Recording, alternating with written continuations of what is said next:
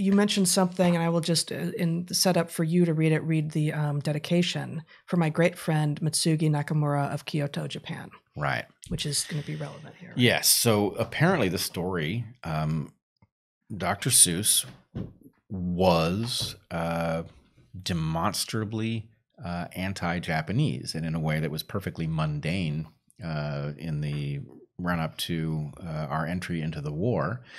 But in any case, he made cartoons. Actually, Zach, do you have that fifth column cartoon? Let's see what you got. Yeah, perfect. So this is this is proceeding from this anti-Japanese trope of basically Japanese Americans as a fifth column, and they are. So it says, I can't quite read it. It says waiting for the signal from home.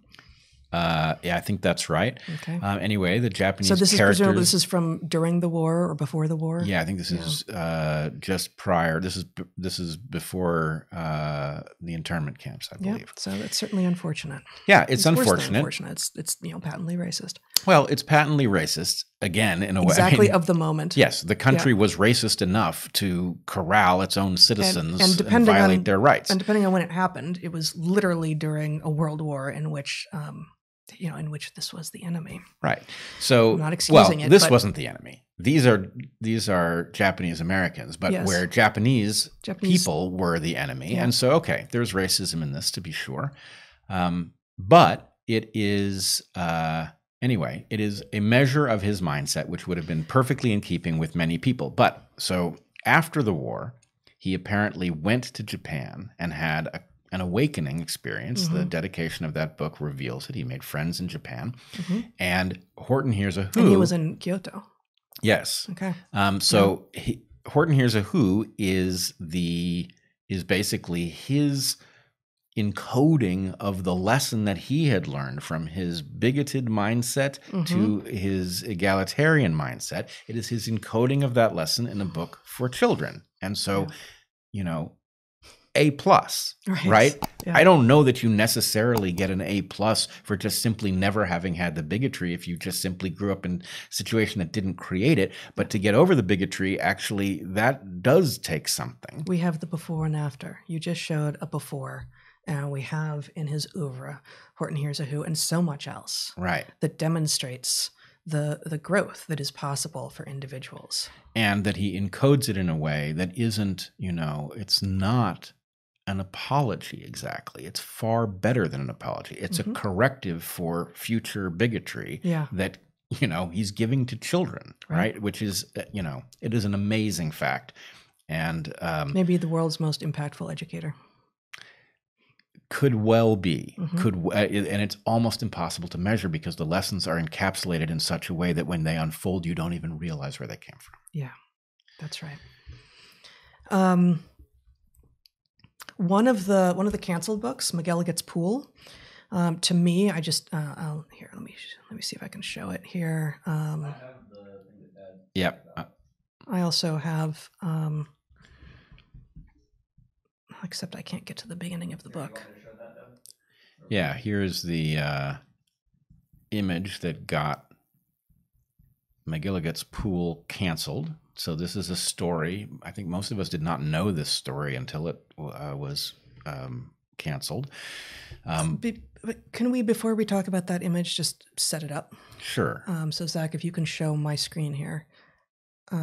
This is the cover of the book, and it starts with a little boy fishing in a pool that the farmer says the pool is too small and you might as well know it. When people have junk, here's the place that they throw it.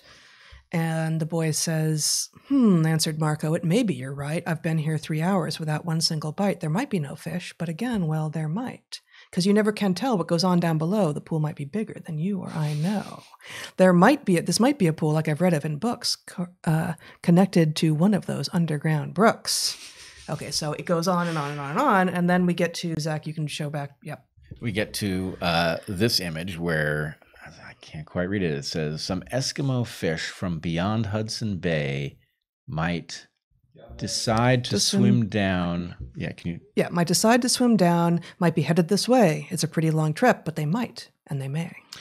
So I actually did have this as a child as well. You did? Now that I see it, I remember it. Unfortunately, it's not in our collection, But in any case, obviously the term Eskimo is incorrect and offensive in many contexts. I would point out that this is not that itself is going to be news to a lot of people, right? And are the Beatles next? When Quinn the Eskimo gets here, everybody's going to flock to him. Run to him. I don't know that reference. Let's just put it this way. So you're saying that there's a Beatles song which uses the word Eskimo, and if Eskimo is if an image of fur-necked fish being called Eskimo fish in a Seuss book is sufficient to have the publisher of that book say, actually, we're going to pull this because it's not reflective of our values, then what's next? Perhaps the Beatles, because they also use the word Eskimo. Right. And, we will find that because of human nature, this is a problem that is riddled throughout lots of things. So, for example, I hope I'm remembering this correctly, the term Anasazi is actually... Anasazi is an epithet. It is not the term that the people in question use for themselves. It is basically the Navajo word for foe. I believe that's right. Then there's Pueblo people. The Pueblo people, right? Mm-hmm. And then there's the most complex case of all, I think, which is the term Indian, which is obviously, Columbus's error, thinking that he was, in India or had arrived at where he was intending to go, misjudges, therefore, the people he's encountered.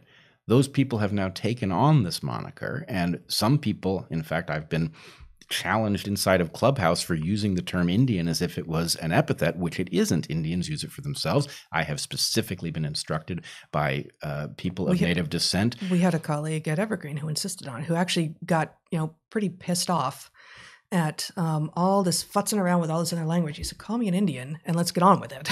Right. It's not, again, it's not the most interesting thing about me.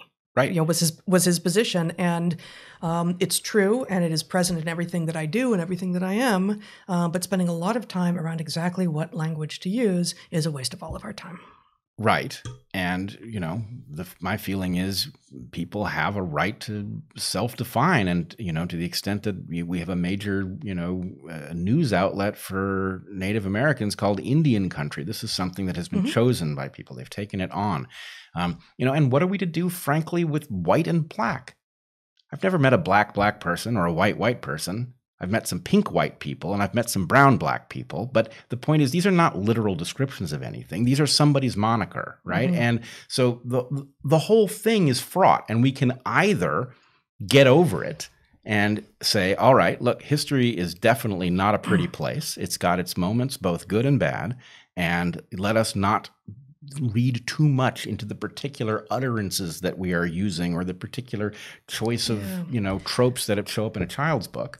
There's something very interesting to be done here, I think, around what language is a move away from strictly onomatopoetic utterances, in which, onomatopoeia being those words that sound like what they're describing. So, the names that we give to animal sounds, interesting, though, that they often sound so different between different languages, even though the animals presumably sound the same. But other words like crash or bonk. Splash, right. And that one of the things that linguists describe as an indication that that you're engaged in language that is more complex is that it goes far beyond simple onomatopoeia. And that, things that sound like the things they're describing is a very narrow version that is what onomatopoeia is. But you're talking now about like visual descriptors being exactly the thing that the word is being used to mean. It's like a visual onomatopoeia that we are stuck in. And what language is is metaphor. Like so much of the meaning in language is actually metaphorical. That and we get ambiguity, and nuance can be ambiguous, and language is almost always ambiguous, and you can disagree about exactly what you meant by a certain word, unless it is nailed down at sort of the visual or sensory onomatopoetic level. But to be nailed down to that level is again an example of reductionist thinking. It's just so narrow, and so it's all trees and no forest, that we're never going to get anywhere interesting or good. And it gets in the way of the purpose of language. The purpose of language is to convey things, and so it just so happens that if you go to Lone Pine, California, you won't find the lone pine. It fell down a long time ago, right? Now, it happens that nobody is offended that we call it lone pine, and there's been no movement to... You know why? Because Lorax, no one speaks for the trees, Brett. I don't think that's why. I think it's because lone pine has now taken on a meaning that has nothing to do with a lone pine, right? But this is an excellent example, I think. All of those place names that are indicative of a particular thing from a particular place in a particular time, they don't all need to be kept. They don't all need to be kept.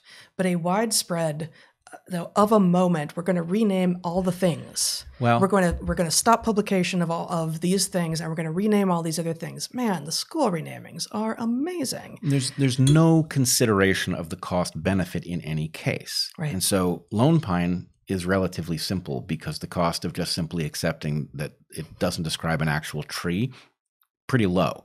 On the other hand, Dead Indian Memorial Drive in Southern Oregon, right? Now, that always, from the first moment I heard that descriptor, struck me as callous, right? Dead Indian, right? Who was this? What are the circumstances of their death, right? But the problem is, if you rename it, nobody knows how to ask directions because that's simply what everybody understands it to be called. A worse case, I remember from when I was working with Bob Trivers in Jamaica as his field assistant, we drove through a town called Black River. And I asked him very naively, I said, that river looks brown to me. It was a silty river. And he said, it's not named for the water. It's named for the people. Right? Oh, goodness. Right? This was a descriptor of the population that lived around that. Aren't most people who live in Jamaica? Yeah, but African it was a British naming.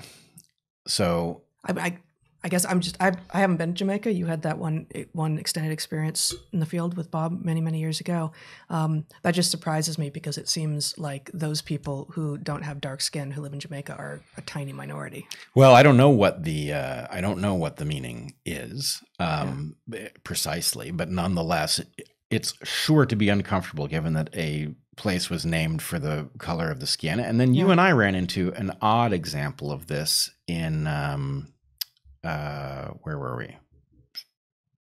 The slave market in Charleston. Yeah, in Charleston, South Carolina. Right. So the slave market gives the impression that this is the place where slaves were sold, when in fact what slave market means, so there's a correct meaning to it, which is historically accurate, which is that this is the place where slaves went to sell their goods, that they actually had an economy that they could sell things at the place. I don't remember this. Okay. Yeah. So anyway, the point, I guess, is, look, if you want to just scrutinize the name of every damn thing, wow, are you going to find a mess? And is some of it going to be offensive? You better believe some of it's going to be offensive. Is that an argument to change every offensive thing? Well, at least you would want to figure out how much chaos you're going to create by taking things, the names of which people know, and invalidating those names.